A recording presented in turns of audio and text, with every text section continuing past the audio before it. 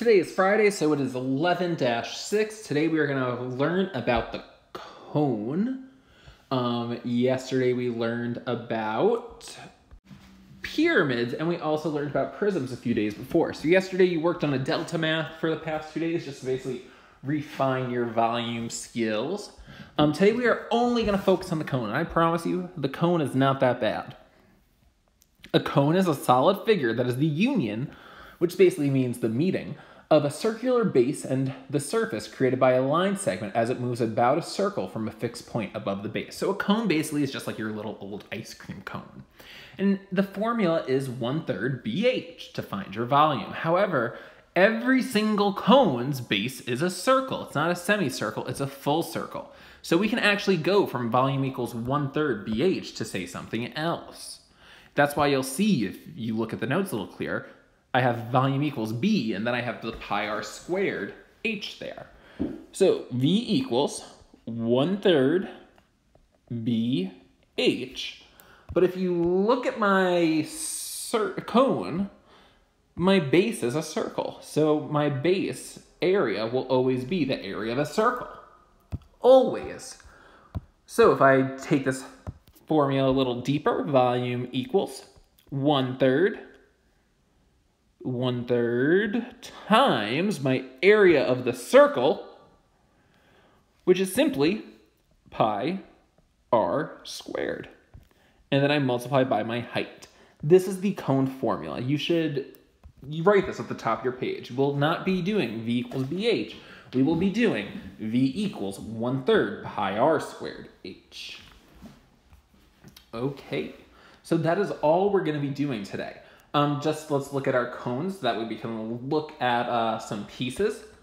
I'm going to erase everything I drew in this cone. This right here we call a right cone because there's a right angle.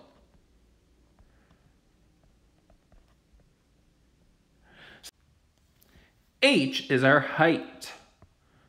So that means that H right now is perpendicular to R, meaning that it's a right cone.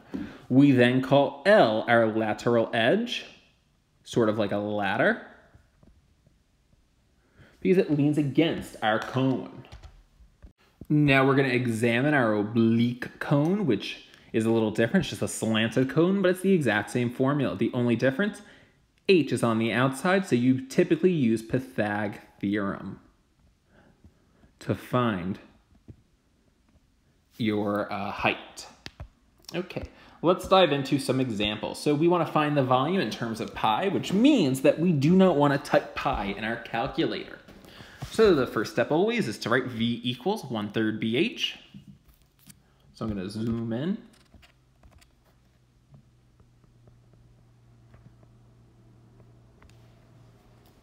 If you don't need to write the 1/3 BH, that's fine. You can jump right into the 1/3 pi r squared h. Because remember, my base is a circle, so I'm just using the area formula of a circle. So I look at my image. I still have my 1/3. I have my pi.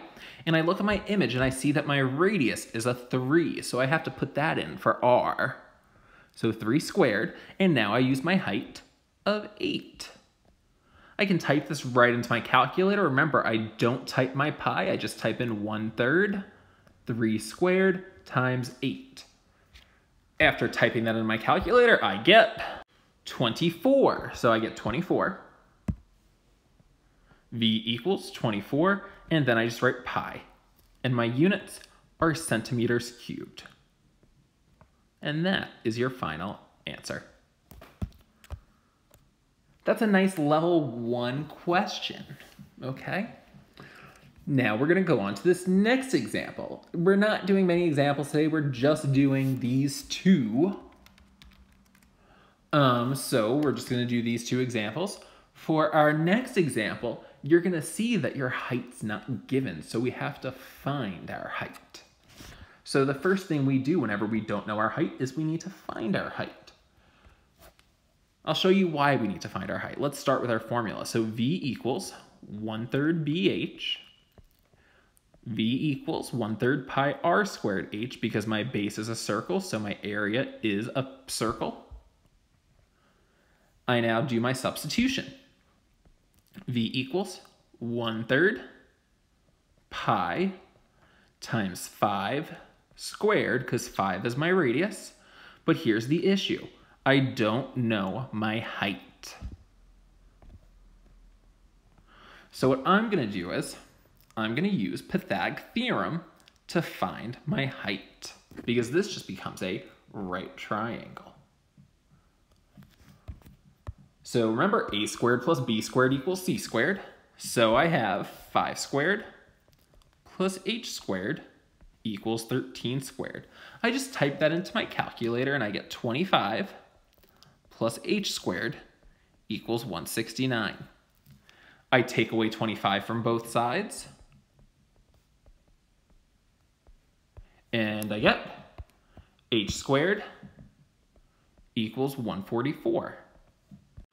I now take the square root of both sides, and I get h equals 12, because 12 times 12 is 144. I now can use this 12 in my formula. So I'm going to erase h, and now substitute a 12. And again, we just type this into our calculator. We type 1/3 times 5 squared times 12. And I get 100. So volume equals 100 pi centimeters cubed. So that is your lesson for today. We just found the volume of some cones.